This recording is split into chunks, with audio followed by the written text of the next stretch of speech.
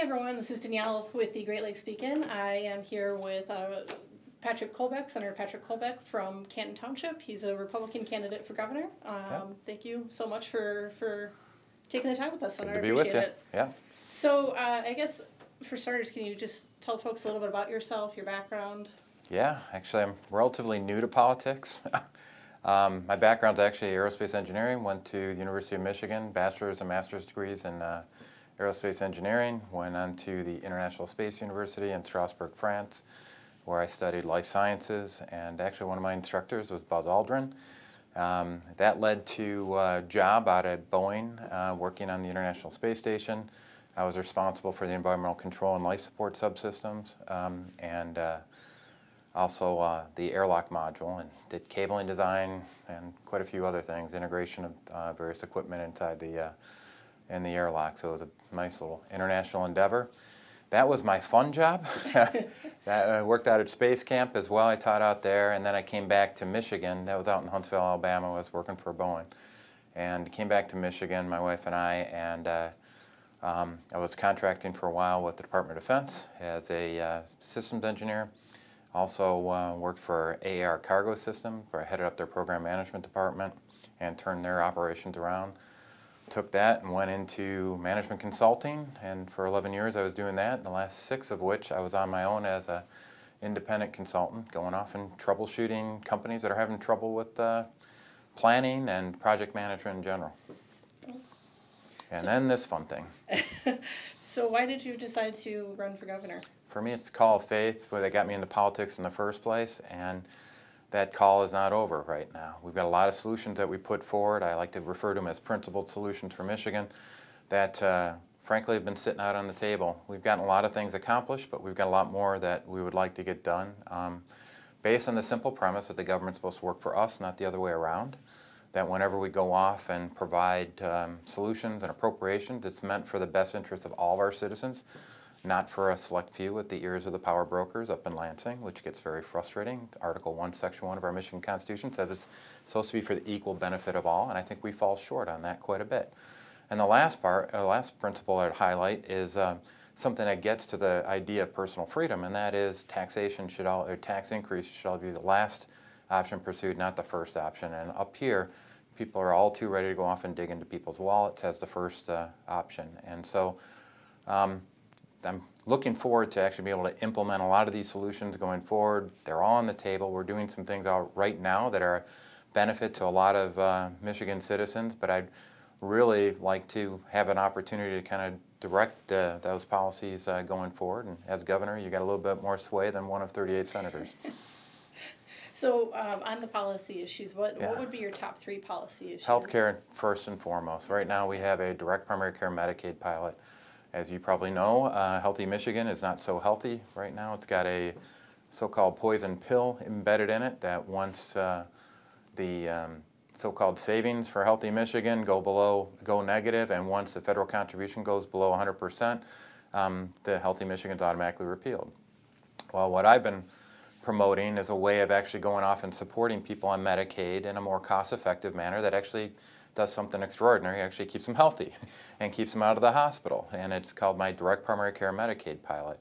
And it focuses on preventive care and getting access to people that need access to good quality care. They're not getting it under the current Medicaid system because physicians get reimbursed about 17 cents on the dollar. So you can only keep so many Medicaid patients on the rolls without going belly up in your business operation. So what we do in this model is that we emphasize a direct relationship between a physician, primary care physician, and a doctor and the patient for the primary care, which is about 80% of the healthcare transactions you see.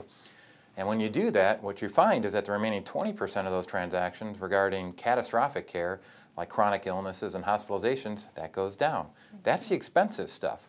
So for a little bit of investment up front with the preventive care, we actually save a lot on the back end, on the order of 20% or more with what they've seen. And so when you're talking about an $18 billion Medicaid budget, I mean, that's $3.6 billion that could be put towards other purposes.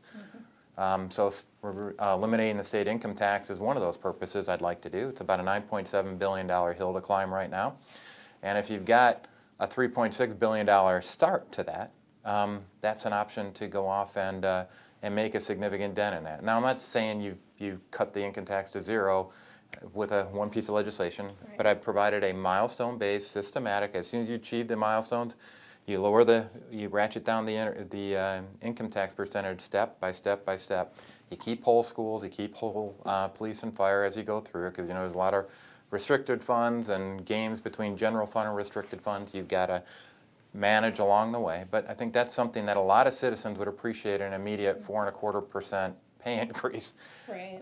And by the way, that gets rid of the pesky little senior pension tax right along with it.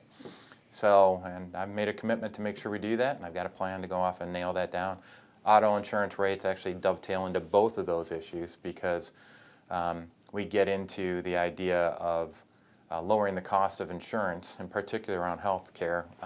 If you look at your health insurance or your car insurance bill, which I have recently, that's about a $1,300 a year bill that I pay.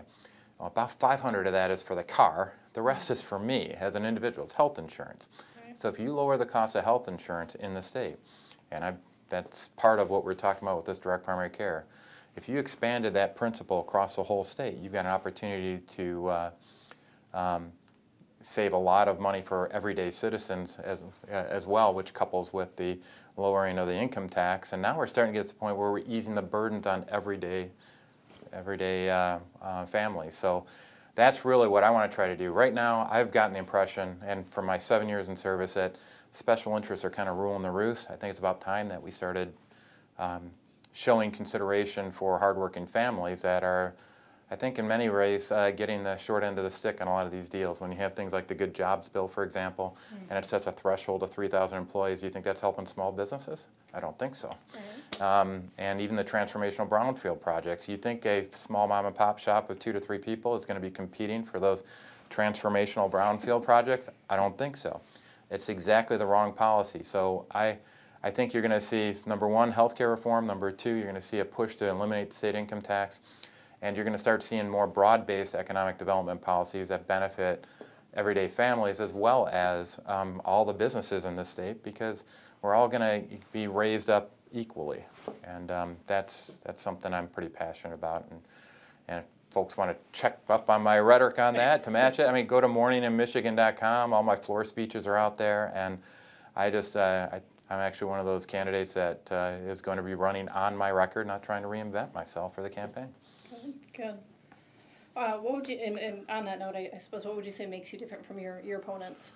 Oh, well, I mean, probably not something Progress Michigan viewers want to hear, but the key thing is Ronald Reagan. I'm a big fan of him, and he asked us to all go paint in bold colors, not pale pastels, which means you don't do this little 0.35% income tax reduction. You go for the whole enchilada, and that's what I think is the biggest difference, is that I will paint in bold colors. I think the rest is just politics as usual. And I think a lot of people in that last election, no matter what side of the political aisle you're on, there's a lot of frustration with the politics as usual crowd. So on the Democratic side, you had Bernie Sanders, who was the outsider candidate, if you will, that was appealing to folks that were dissatisfied with what was going on.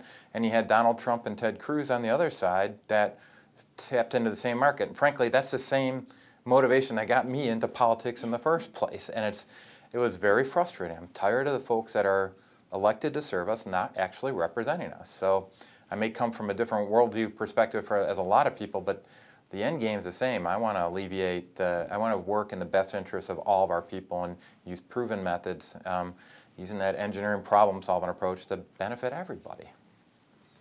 Well, you're hitting right on every one of my next questions. Oh. I was just gonna ask how you think you could bring people together, because political tensions are at such a high. Oh yeah, we saw that on the Senate floor today already too. I think here's an example of something that we've been successful in bringing people together: the new social studies standards. About 2 years ago, I took a gander at what was being proposed to the State Board of Education for new social studies standards, and I thought that the new standards were not accurate. I thought that they were not politically neutral. So I got together, wrote a letter, highlighted specific changes I'd like to see in the standards, got 16 other legislators to sign it, sent it to the State Board of Ed and MDE, and they responded by forming a focus group. For the last year and a half, I was engaged in that focus group, and we'd have full-day sessions. And let's just say I was outnumbered pretty much 20 to 1 from a worldview perspective, but what we did is I just set up 2 simple criteria that everybody in the room got engaged in. Number 1, that it's got to be politically neutral, and number 2, that it's got to be accurate. And so that focused a lot of the discussions from the typical demagoguery that you'll see in these political discussions, and it got to the point of saying, all right, what really is going on here, and let's represent all views. And I'll give you an example. So if there's a section on civil rights, and I was talking about LGBTQ as civil right that has to be talked about. Well, you know what? Where the real rub is in today's current events is that that's bumping up against people's religious conscience and religious views.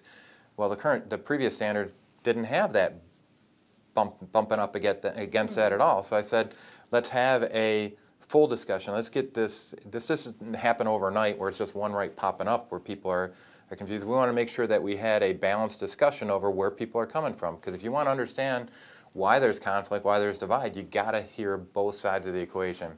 And my concern, why I think we see a lot of this acrimony and divide, is because we've only been talking about one side of the equation in a lot of our schools, and I think it's about time that we had a more balanced discussion. That's one of the reasons I promoted the campus free speech bills. And if you want to talk about bringing together 2 diverse sets of opinions, I got ACLU in support of legislation, and I got the Goldwater Institute. So it is possible, but the key is to come up with some shared objectives around the truth and get people.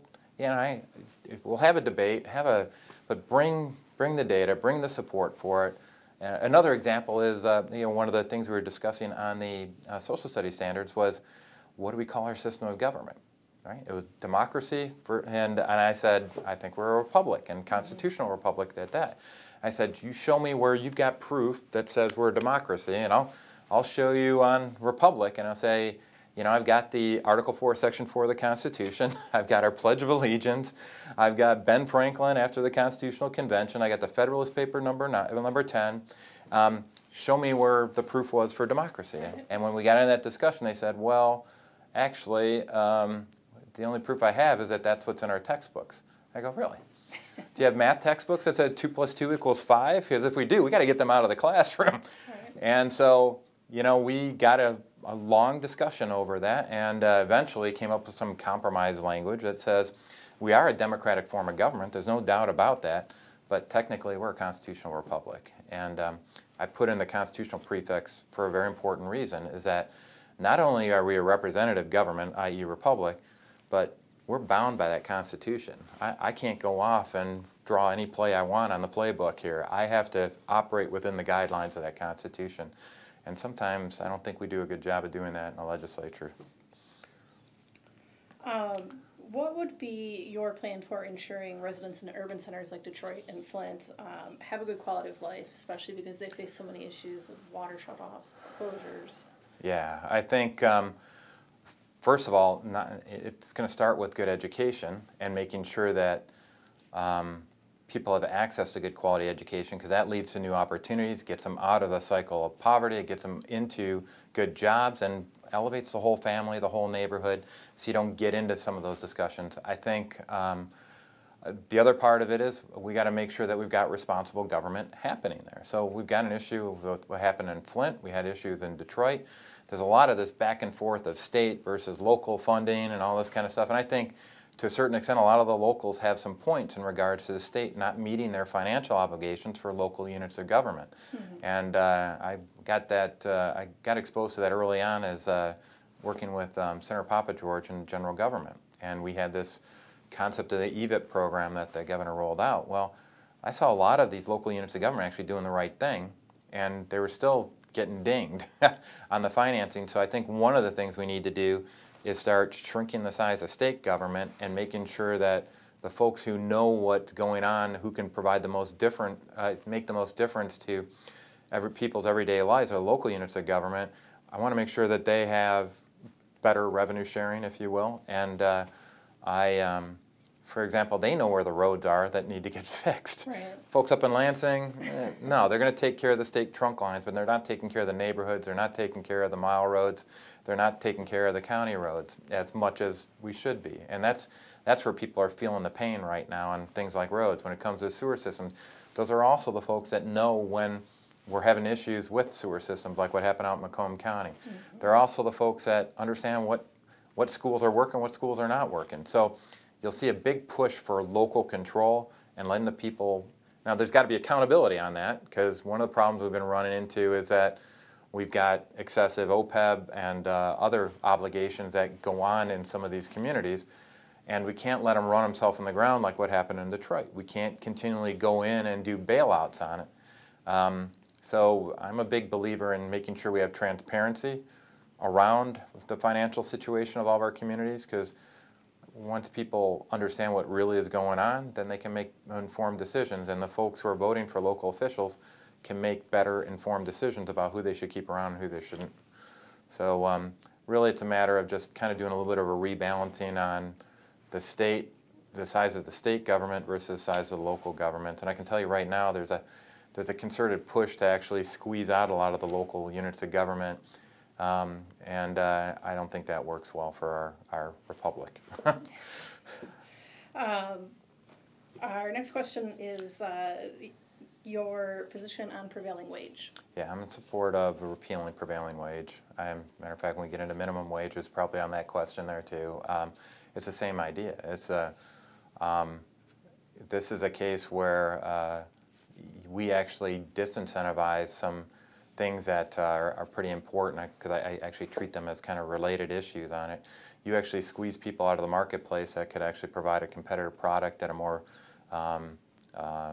fiscally responsible or competitive price, which means that we can, in the case of prevailing wage, it applies to building schools and other municipal buildings. Right. Well, if you want to stretch taxpayer dollars and get more of that infrastructure to provide for the same people we were talking about before who are struggling with access to good quality infrastructure in some of our lower income communities, well then we've got to make sure that we've got an ability to kind of provide more of that infrastructure, and repealing prevailing wage is actually one of those options to go off and provide those opportunities for those communities.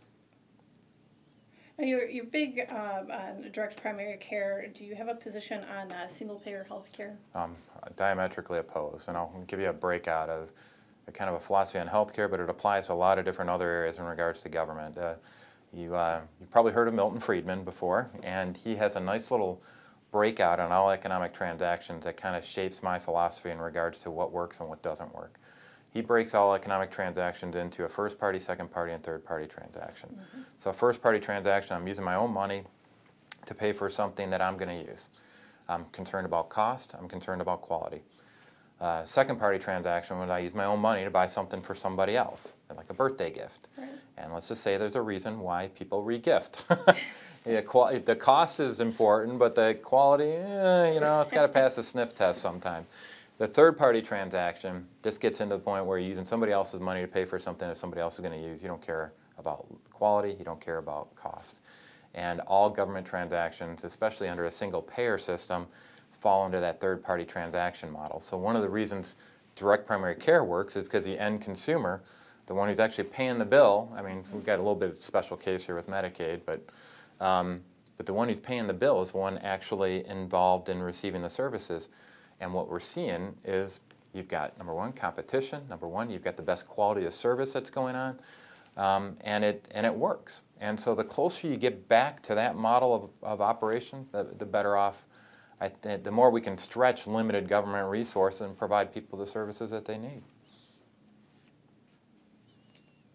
And education is of course, a big focus for a lot of folks. They separate among parties, of course. Yeah.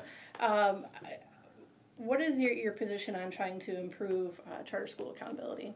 Well, I think I don't target any specific area for accountability. I want them all to be treated on a level playing field. And actually, there is a kind of a lot of misinformation going out there that we addressed pretty much my first term in office, where I went off and I compared statutory language for every education delivery option that we have. So charter schools, cyber schools, traditional public schools, parochial schools, home schools.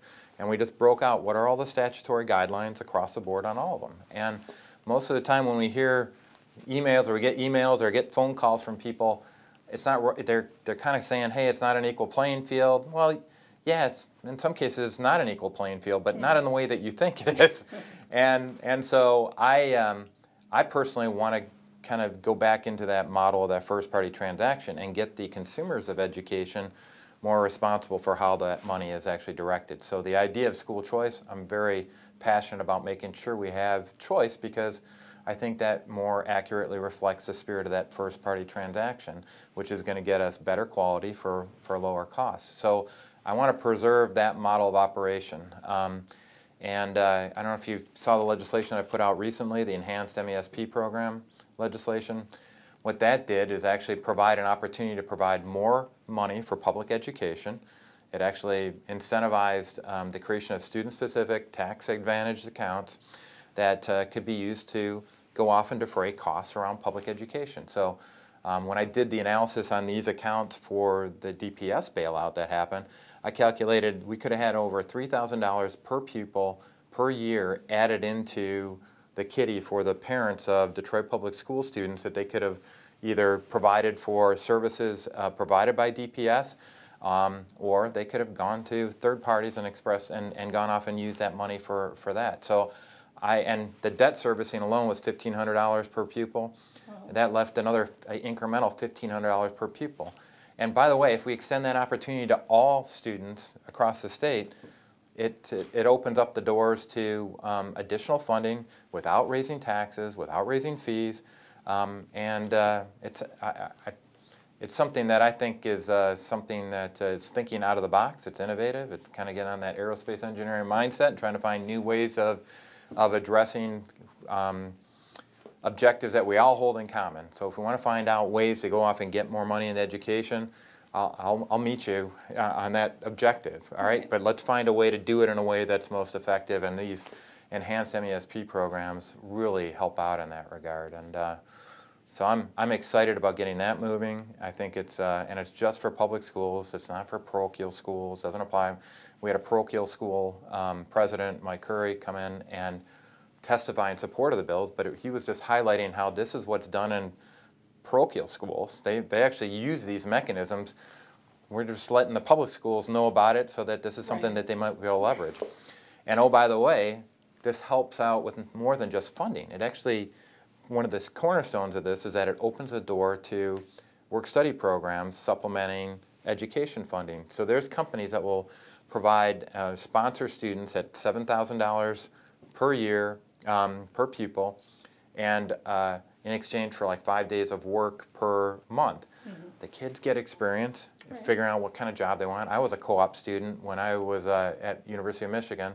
That's how I learned what courses I should take in subsequent years, because I didn't have any idea what an aerospace engineer did when I went in aerospace engineering.